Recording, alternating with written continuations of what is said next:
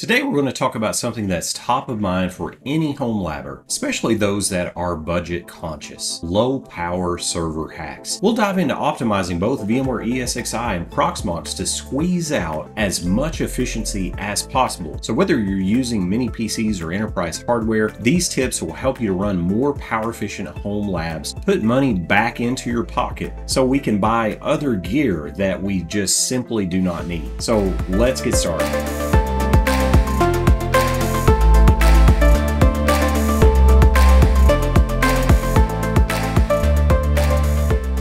Now a word about the sponsor of today's video. Today's video is sponsored by NAKIVO. Are you looking for a powerful and reliable backup solution for your home lab or enterprise environment? Look no further than NAKIVO Backup and Replication. NAKIVO is an excellent data protection software that offers comprehensive backup and recovery options and lets you use your NAS or a simple VM deployment as a backup appliance. NAKIVO supports a wide range of environments including Proxmox VE, VMware, Hyper-V, Nutanix, KVM, and EC2 instances, along with SaaS platforms like Microsoft 365. Plus, they offer a free version for up to 10 VMs, and that makes it an ideal choice for both home lab setups and enterprise backups. In the home lab, power consumption is a big deal, especially if you're running a home lab 24/7 by 365 like I am. Your servers are actually going to spend a lot of time idle, which means idle power consumption can add up over time. Even small savings, say 1 or 2 watts here and there, can lead to noticeable reductions in your power bill, especially if you're running multiple servers or multiple mini PCs. Today, I'm going to share some specific tools and techniques to reduce your power usage for both VMware ESXi and Proxmox. Let's start first with VMware ESXi. You might think that ESXi is pretty well optimized, and it is, but most enterprise hypervisors are not necessarily optimized for low power consumption. Rather, they're optimized more for performance, as you would expect. There are still some tweaks that we can apply, though, to save on power use. First, we're going to check out tweaks that we can make to the power management policy in VMware ESXi. Head to the power management policy settings found under the hardware settings in your VMware ESXi host client. This is where you can adjust your host's power profile. By default, ESXi usually runs and is installed out of the box in balanced mode, or some may be running in high performance mode if they've gone in and deliberately set it that way. But you can switch this also to low power mode. And this mode prioritizes energy savings when your server isn't under heavy load. Now, one hack that many may not think about changing is the CPU power states in VMware ESXi. This is similar to the C states and P states tuning that you might be able to do on Linux-based systems. In VMware ESXi, you can enable deep sleep states, or the C states, for your CPUs to reduce power consumption when the system is idle. And you'll need to enable this first in the BIOS of your system, and then we can make sure that ESXi is configured to manage those states. So let's take a look at the BIOS C state settings. So let's look at enabling these BIOS C states, and I'm currently on a Beelink SEI 14 mini PC. So just to show you guys where this is located on a typical mini PC with the Aptio setup AMI BIOS configuration. So if we navigate over to the Advanced tab in our BIOS, we're going to see Power and Performance. So let's drill into Power and Performance. Then we're going to select CPU Power Management Control. So let's drill in there. And then what I'm going to do is simply up arrow, because the setting that we want to look at is closer to the bottom. And if I up arrow enough, you're going to see the C states currently are disabled on this mini PC. So if I drill in there, we've got the option to enable those C states. And this opens up quite a few more configuration options, but we can buzz through here and actually take a look at what some of the C state settings do. We can see the enhanced C states. The CPU will switch to minimum speed when all cores enter C state. We've got demotion, we've got undemotion, many other settings here. So most of these are enabled after you enable that global C states setting. And this is what we want. This will allow your mini PC server to throttle back and save a tremendous amount of power over time, especially as we can allow ESXi to manage the power consumption of the physical device based on the load and the demand for load in that home lab environment. So now all we need to do is we need to exit out of this and save our changes. And I'm going to navigate over to save and exit, save changes and exit, and then we should be good for the reboot. After that, you can fine-tune the behavior using ESXi's advanced power settings. To access those, you can use the esxcli commands. For example, setting the power.cpu policy to power saving instead of balance will prioritize energy efficiency over performance. And let's look at that esxcli command that we can run from the command line on our VMware ESXi host in an SSH session. Now let's look at the advanced esxcli command that allows us to look at the CPU policy. Also, I want to make note that when you change the power management policy, it does affect this setting. So let's take a look and list out the setting that we have set currently. We're going to see the power CPU policy. It's a string value currently set to balance. Now, I had set the power management policy back to balance just to demonstrate this for you guys. So do note that when you swap to low power, this value will reflect correctly. However, as you change the C states and looking at various tweaks, it's a good idea to verify that these settings have been changed and are managed correctly. So if we want to change this to a low power setting from the command line, we can do that with the esxcli command, and we're going to basically just copy the command except for set, and we're going to go to the same node, power CPU policy, and then it requires the string value. So we have to pass the -s value into this command. We're going to set this to low power in quotes. We can see that it's set. We didn't have any errors. So if we go back to list, we can see now the string value is set to low power. And this is what we want. If we want our mini PC or server at home to be as efficient as possible from a power perspective. Now let's pivot over to Proxmox. One of my favorite tools for optimizing power usage that I've been playing around with lately in Proxmox is a Linux command line utility known as Powertop. This Linux utility gives you a detailed view of what's eating up power, number one, on your Proxmox host, and it also allows you to apply tweaks in real time. So that's really, really cool. And I'll show you guys what that looks like. With Powertop, you can adjust settings like USB auto suspend, CPU power states, and wake ups from various hardware components. And if you want a quick win, in other words, allowing it to automatically run through and configure for better power efficiency, you can use the built-in parameter that is --auto-tune. This basically just goes through and applies all of the recommended power-saving tweaks from Powertop all at once. Let's take a look at running the Powertop command as well as this parameter auto-tune. So on my Proxmox host, what I've done is installed the Powertop command. And just to show you guys what that command looks like, it's very simply apt install Powertop, and you can pass the Y to confirm it automatically. So I've already done that.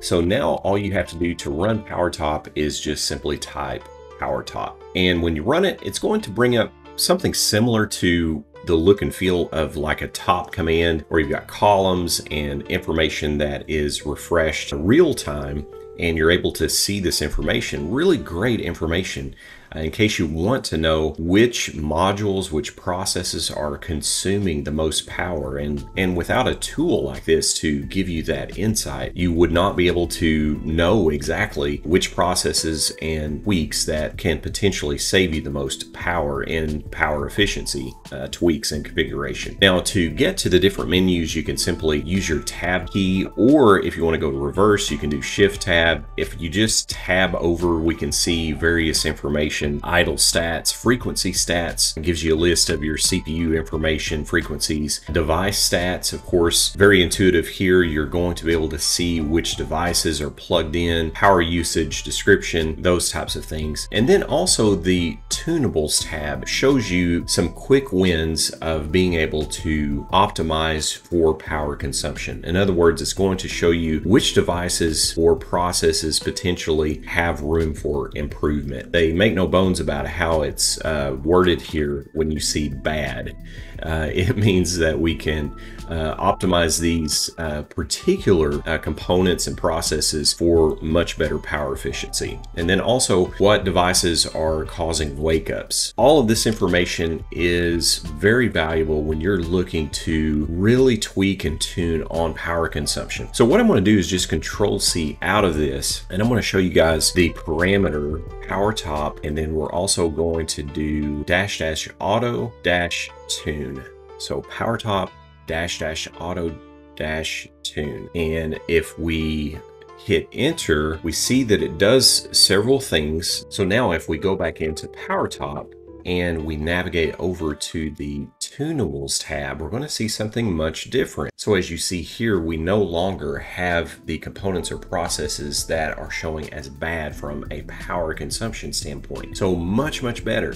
And just with those simple tweaks, you're going to save roughly anywhere from like 1 watt to 2 watts, depending on your hardware or depending on the number of components and processes that are noted to be bad in this list. Now, one of the things to note with Powertop, while it is a great utility, the tweaks that it introduces are not persistent after reboot. So you need to do some extra work to make those changes persistent. To make the changes stick, you can create a systemd service that runs Powertop automatically on startup. Let's quickly take a look at how we can create that systemd service to run the auto-tune parameter at startup. We can create a service file, and what you see here on the screen in this SSH session is me doing just that. So we're just using nano, we're creating the etc systemd system powertop.service file, and if I hit enter, you're going to see the contents of that file that we need to add. We've got a unit stanza, description, Powertop, auto-tuning. We've got the type of service, we've got the exec start stanza, user sbin Powertop, and here is our auto-tune parameter that will get called so that we can implement those auto-tune configurations at startup. So I'm just going to save out of that, and then the final step that we need to do is we need to enable the Powertop service. So we do that with the systemctl enable powertop.service, which is what we named the service file. So we just hit enter and the service is enabled. Now let's dive into another useful tweak for reducing power consumption in Proxmox, using the CPU frequency util package and adjusting the CPU scaling governor. The scaling governor controls how your CPU adjusts its frequency based on workload. And by default, it may be set to performance mode, which is what my mini PC was when I was curious as to the mode that it was default configured to. I found that it was default in performance mode, and this prioritizes speed over power savings. Now we can change this to power save mode, and this lowers the CPU frequency when it's idle, and all of those things help to save power. You can set the CPU governor to power save mode, and this will ensure that the CPU prioritizes energy efficiency when it doesn't need to be running at full speed, which, let's be honest, in the home lab is most of the time. This command applies the power save mode to all of your CPU cores, and it tells them to scale down their frequency when the server is going into that idle state. Now, by adjusting this scaling governor to power save, you can, in some systems, significantly reduce power consumption, especially if your server spends a lot of time idle. And just keep in mind that this may slightly reduce performance under heavy workloads, but for most home lab environments, it's a trade-off worth considering, and for the most part, you probably won't even notice it. Another simple but effective way to reduce power consumption is by running your servers in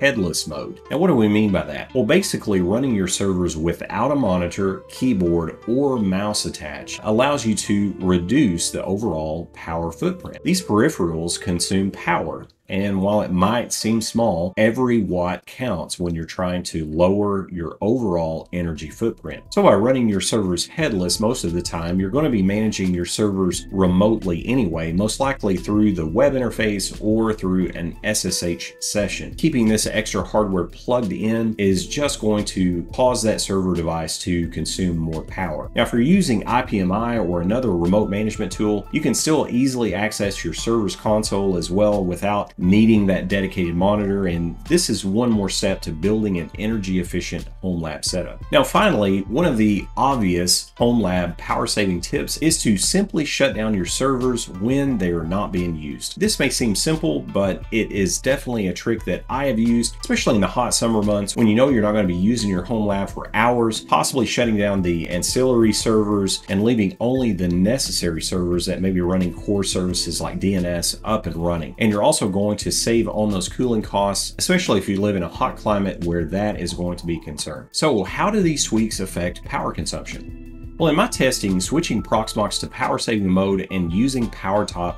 shaved about 1 to 2 watts off of my server's idle consumption. And on the VMware side, I noticed that enabling low power mode in the ESX power management policy, as well as C states, also brought that idle power consumption down significantly.